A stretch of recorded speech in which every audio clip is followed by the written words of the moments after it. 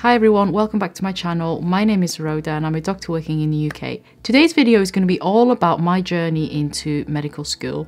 I've had a lot of people messaging me about how did I get in, what was the application process like, what do I need to do to increase my chances of getting into medical school.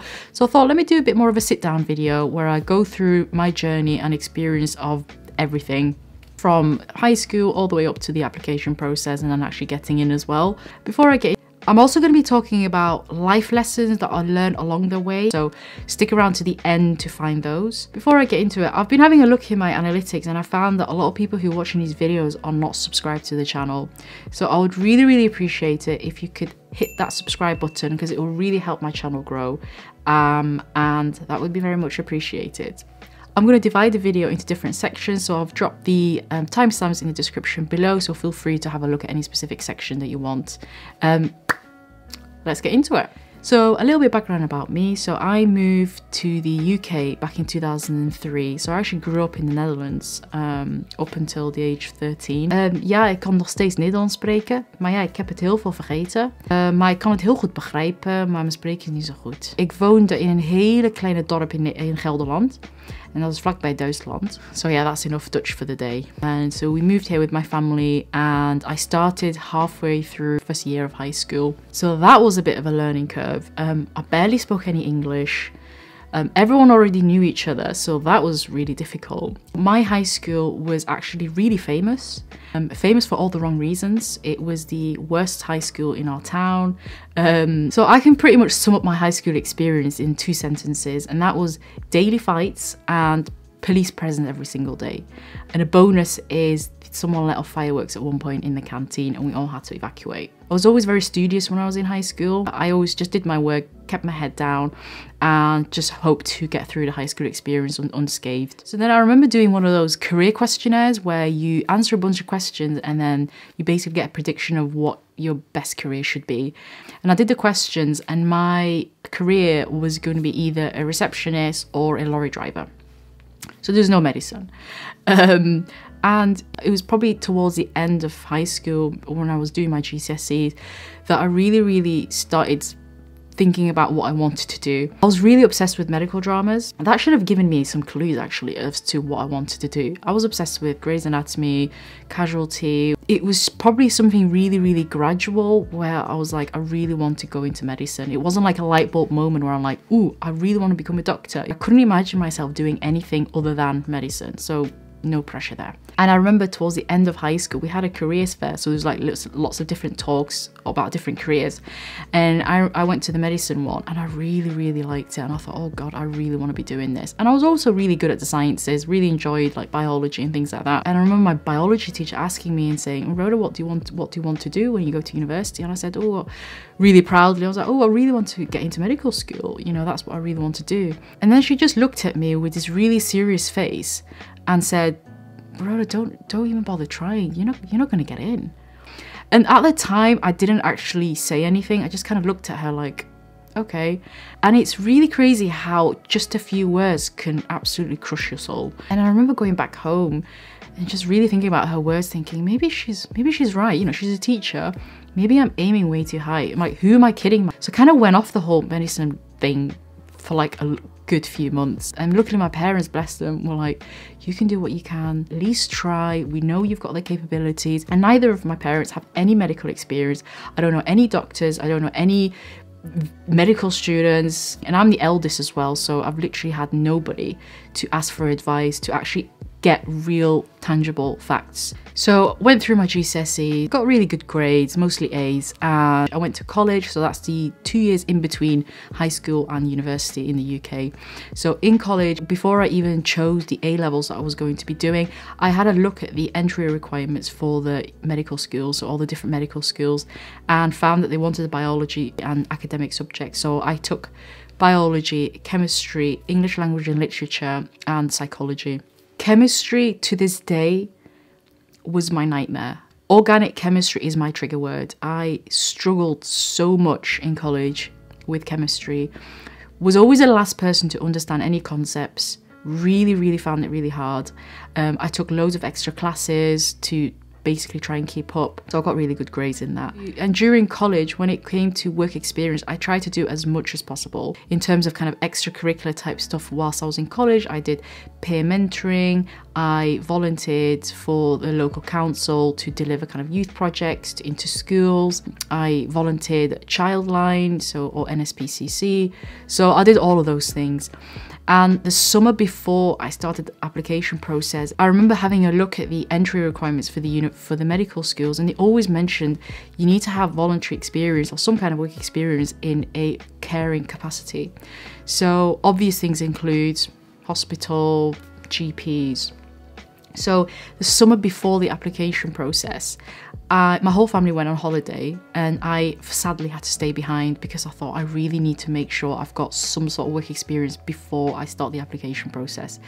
So I spent most of my summer as a 17-year-old emailing GPs in my local area, emailing hospitals that I could take the train to or the bus to, and every single one of those emails I was rejected. They were like, no, we can't accommodate you, you're too young, you're this and that. And that was really, really hard.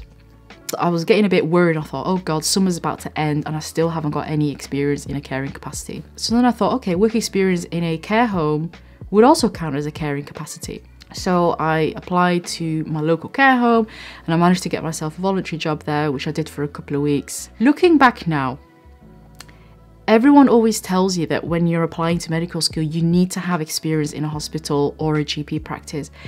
I can tell you that as long as you have any type of work experience, any type of extracurricular activity, as long as you can say in your personal statement or when it comes to your interviews that the skills that you have learned will help you in some way or the other during the undergraduate degree or becoming a doctor, and you can justify it in that way, I don't think it even matters that you don't have a GP or hospital experience, and I didn't. Looking back, it was really, really hard because I didn't have anyone I didn't know anyone. I didn't have any family members who were in the medical field. I didn't know any students, so it was really, really difficult. A lot of the time I did feel really alone, and I would spend so much time on these forums seeking advice. And people have it really lucky these days. You can go on YouTube, watch videos, can get proper advice from proper people. So now comes the biggie, the application process. And let me tell you, my whole 5 years of medical school, including finals, was not as stressful as the application process. It was on a whole nother level of crazy. First of all, the application process is long. It is stressful, and the interviews and your personal statement and all of that stuff is happening whilst you're still doing your studies, revising and studying for your exams. So it was hard. I found it really, really hard. And in the UK, you apply to 4 medical schools. That's the maximum you can apply for, basically. My first choice was the University of Manchester. And during the application process, you need to sit an exam called the UCAT. And the UCAT is an exam that you do to apply to medical school, and the universities will use that as part of that admissions criteria. And it's kind of similar to the MCAT in the US, where it's more of an aptitude test. So it's supposed to test your natural ability into like maths and English and that type of thing. And the higher the score, the better chances your application will be accepted. Obviously alongside your grades and your work experience and everything else and your personal statement. I remember looking on their website, trying to figure out how do you actually sit this exam and what do you have to do, and it said no preparation required. It's all about testing your natural ability, and I took that quite literally. So I did not do any prep whatsoever, and that was really, really naive of me. Unsurprisingly, I ended up with a really not very good score, and 2 universities actually rejected me outright, that I did not meet their minimum requirements. So they had a threshold. So if you did not meet the threshold, your application was basically just thrown into the dustbin, not even looked at. So yeah, those were the 2 first rejections. So I didn't even get an interview with those universities. I was waiting and waiting, and then I had an interview with Liverpool University. And let me tell you guys, I have never ever done an interview in my life. So it was a whole experience. And it's really easy. You go in a room, 2 people sat in front of you, and they'll ask you questions in turn. Let me just say, when I was younger, I was not the most outgoing of people. was really, really introverted. So speaking about yourself was my worst nightmare. So I went to that interview and they make you wait a long time, and you sat with all these other candidates all like stressing out and sweating, and that just made me more and more nervous. And by the time I was called, I was a nervous wreck. And I remember at one point I got my words twisted in my mouth so much I literally could not speak, so I had to ask for a glass of water. And luckily, alhamdulillah, the Manchester University was the interview after my Liverpool one, so I learned some lessons from that, thinking, Rhoda, listen, this is something I'm going to be advocating to a lot of people, is fake it until you make it. Nobody knows what your personality is. These people that you're going to be sat in front of know you just in those 10-15 minutes. So those 10-15 minutes, you can make it count. If you're someone who's really nervous, if you're someone who's really introverted, give yourself 15 minutes where you fake it until you make it and tell yourself that you can do it. These people don't know you. So those 15 minutes, you can become whatever you want to be. And looking back, that's the advice I would have given myself. So my Manchester University interview was way more relaxed. So at the time, they were doing group interviews. So initially, the first part of the process was you and 700 candidates, the other kind of applicants, would sit around in the table and they would present you with a problem and you had to discuss the problem, and they would obviously assess you on how well you spoke, whether you contributed, what you talking about. And then once that was done, that was about half an hour, you would go do 3 separate interviews. So one station would be about talking about your personal statement, another station would be about work experience, another station would be about why medicine. And again, I'm going to talk this at the end about life lessons and things like that. But looking back, prep as much as possible. Know vaguely what the answers are going to be. You need to be able to answer things like why medicine. You need to be able to answer why did you do this work experience. You need to be able to know what you've written in your personal statement and be prepared to back it up. So if you've written things like I was a peer mentor or I did this volunteering, they will be asking you questions about this, so you need to know this inside out. And I told myself, I literally had no other alternative careers that I wanted to do. I was like, it's medicine or nothing, which is probably not the best pressure to put yourself under, but I could not imagine myself doing anything else. I did actually apply for insurance degree, and that was biomedical science, and I managed to get into that one pretty easily. But I knew that even if I was rejected from all the 4 universities in terms of medical school, I would not have taken biomedical science, so I don't even know why I applied to it. I think it was a case of just for reassurance that at least I've got something, even if I don't want to do that. It's either medicine or nothing. So there was no in between. So the application process was in September, October, and then I had my interview with Manchester University in November, and it was in March. So it was a long wait where I finally got the decision that I got into the university, and on the basis that I had to get the grades.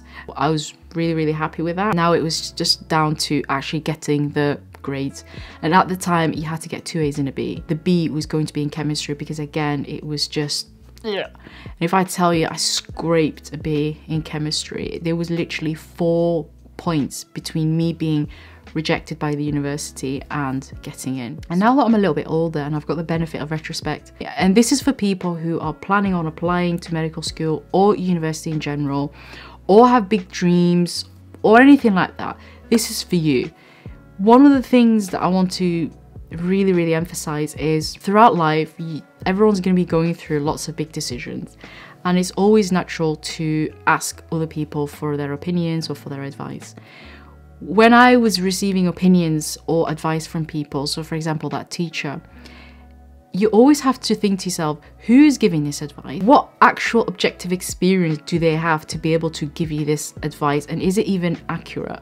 Do they actually have good intentions? So you're gonna get a lot of unsolicited advice and opinions from people, but the most important bit, and I'd like to stress this, having self-belief and self-confidence in your own abilities and in being able to chase your dreams, as cliche as that sounds, and not to let other people's opinions sway you or waver that confidence or self-belief. Even if you don't know what you want to do and you're not really sure about what your career, where you want to end up in the future, it's really hard actually having to choose something at 16 and then having to commit to it for the rest of your life.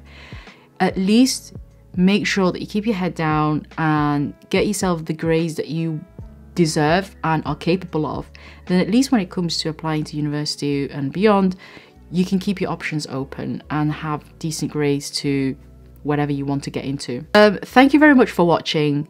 If you've got to the end, my God, you deserve a medal. If you took something away from this video, please like it, subscribe to the channel because it really helped me grow, and I'll see you in the next video.